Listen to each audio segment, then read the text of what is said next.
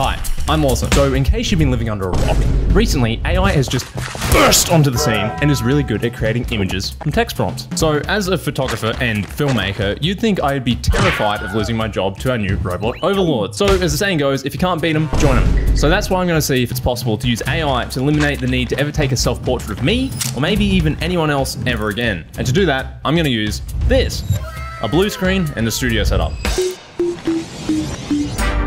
So, first things first, how does an AI actually take nothing and turn it into something? And more specifically, a portrait, like a really detailed portrait, like these. How does little thinky rock go from code in the 80s to portrait in 40 years of someone from nothing? This is space magic only known by a few nerds. So today I'm going to give you a brief overview of what that space magic actually is.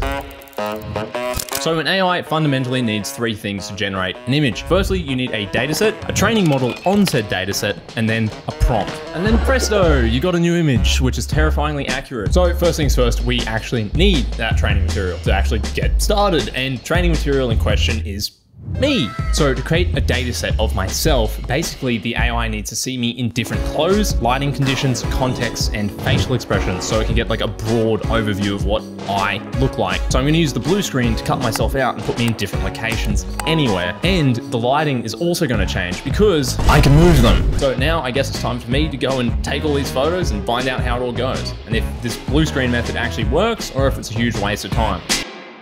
So gathering the data was pretty straightforward. So right here, I'm just going through modeling all the different clothes, switching up the lights, and just getting a bunch of different shots of me in different lighting contexts, clothing, and just facial expressions. So you see me doing a lot of weird shit, like smiling, laughing, looking concerned, fearful, scrunching up my face, and looking around a bunch to get a bunch of different angles. Because the software needs a lot of different data. Then it was onto the editing, which is pretty straightforward. Color correct, cut myself out in the background, remove any blemishes and logos so I don't want to be reproduced in the final AI output, and making sure I was cutting out each individual one and putting it into a context relevant background so the lighting somewhat matches. And then just rinse and repeat. This whole process took only about an hour or so, and you can see it was also pretty easy using Adobe's AI subject selection tool, especially for the hair, which is historically quite difficult to key out in Photoshop or cut out, but once again, AI is coming to save the day. So now I got all the photos edited, that's all my dataset completed. So now that I've got the actual dataset, which is the study material, it's time for our little AI buddy to hit the books. Just so the AI is going to learn my face, my vibe, my style. It's going to learn everything. So in order to do this, I'm going to use a web-based application called Runway ML. Now, Runway ML is really cool because it can actually train models for you. You don't have to do it locally. As an avid gamer, I don't want it chewing up my precious GPU. I'm busy. I'm playing Warzone, baby. Let's go. I'm getting these dubs. I can't have this. It's only a few dollars to train a model because it is actually quite power intensive and takes a lot of GPU and computing power. So now it's uploaded to Runway ML. I can just let it run in the background, do its thing. I can use my computer and it all runs on the cloud system. So now all the blue screen images have been cropped, cut out, and now uploaded to Runway ML. It's time to actually just run the training program. So now that you've trained your model, the first things first, it will just spit you out 100 base images like these. So this is just to give you a good idea of how well the model's actually learned. So with that being said, these are the 100 base images I got from the 20 sample images I gave it. So a lot of them were kind of just weird. A lot of them I feel were overrepresented in the masculinity. My face was a bit more wide, it was too thick, it just didn't really look like me. But that being said, there was a few that I did think looked quite good. For example, me as a doctor, me in some painting that looks kind of like Westeros, then stuff like me as a stormtrooper, me as some anime style painting, me in some LA sun-drenched sort of street with palm trees in the background. So now I have the base images, I can see that it's clearly working in some capacity. So now I can do text to images.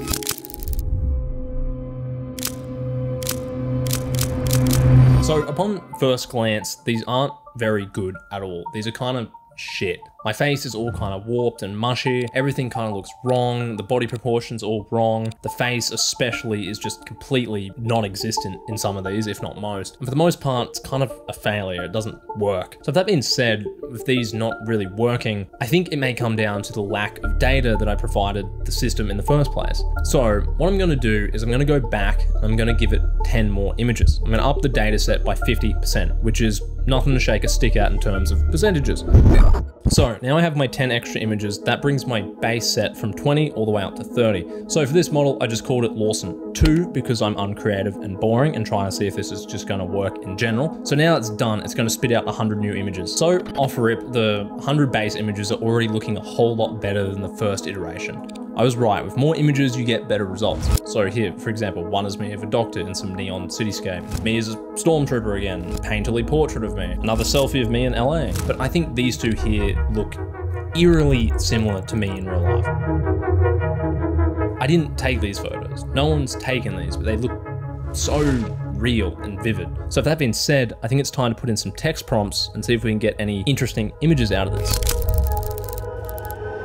So first things first, I'm nerdy and I want to test some things. So I've typed in me in the style of Attack on Titan, and we get these interesting results. Not exactly the best, not exactly the worst, but it's definitely the style and it's definitely me, which is really cool that it can blend the two together. We got stuff like me in the style of Cyberpunk, me in a field at sunset on a hike, stuff like me taking a selfie. A lot of these, like me looking out the window, me in an office interview style shot, me seeing a computer doing office stock things and businessman stuff. At a quick glance, they definitely look like those sort of stock photography images you would expect to see a business using to promote their business. It may not be a perfect amount of detail and be 100% photorealistic, but it's a damn good base point just for a quick glance to look at and be like, hey, that's the thing I was thinking of.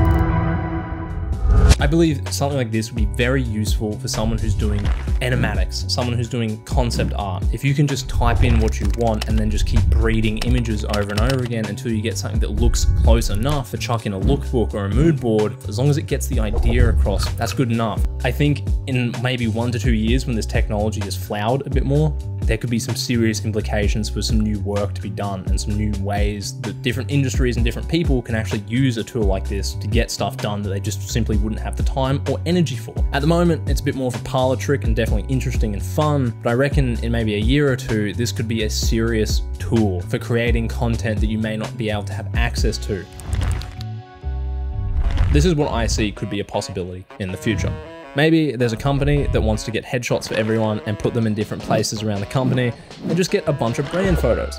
But say they don't have the time or resources to reschedule everyone around that and it may be too costly. So instead they hire you to come in with a rollout green screen, a camera and a bunch of lights. That person sits down and then you just quickly burst out a bunch of photos in a couple of minutes and then off they go and in comes the next person. Then take all these photos, upload them to your AI of choice. It studies and models each one of their faces, and then you can just type in employee Derek outside sitting at Cap A, smiling next to Angela, having a good time. Spits out Derek sitting next to Angela, having a good time. They both look very beautiful, pretty, and well lit, and you didn't have to do any of that. Then the company can just chuck it up on a social media page or even around the office, and then boom, they have content to fill the things they need that they didn't actually have time for. So that's what I could see could be a potential real world use case for something like this. And this can still give jobs to photographers and not take it away. Maybe it's just bringing the barrier of entry for clients down. Maybe it's a whole new industry altogether. Who knows? I guess it's more of a wait and see and find out. But for the time being, I think this is really cool. This is really interesting and I'm excited to even play around with this technology. So, much like everything, this technology has pros and cons to it. So, firstly, the pros. It's cheap, quick, and easy-ish to use. Massive time saver for stuff like background images, concept work, and just general communication of ideas. Allows for fast adaptations and experimentation with images. Can convincingly reproduce real photos of a specific subject. And finally, brings down the barrier of entry to anyone, regardless of toolset, skill, or even experience. And now for the cons. Literally all the pros, but cons. It's stealing my job and it's not very nice. It's actually quite tedious to use and suffers a lack of finer control over prompts, meaning getting a usable image often takes a very long time and forcing prompts until it magically spits out one of the actual usable bits of media. As a tool, it's very unreliable and finicky, has a high upfront time sink. It can be a crutch for lack of skill or creativity. And finally, it definitely needs some more time in the oven before it can be properly considered as an actual piece of equipment on your tool belt. But knowing AI, this will probably be solved very quickly. So overall, it's a great tool that allows a lot of new possibilities. However, in its current state, it's a bit more of a niche, interesting use case because it broadens your skill set, but definitely doesn't deepen it. So if all that being said, what does it hold for us photographers in the future? At the end of the day, AI is a really powerful tool, orders of magnitude more powerful than we've ever had access to. So as a creative, if you're truly scared of losing your job, I don't think it's going to happen.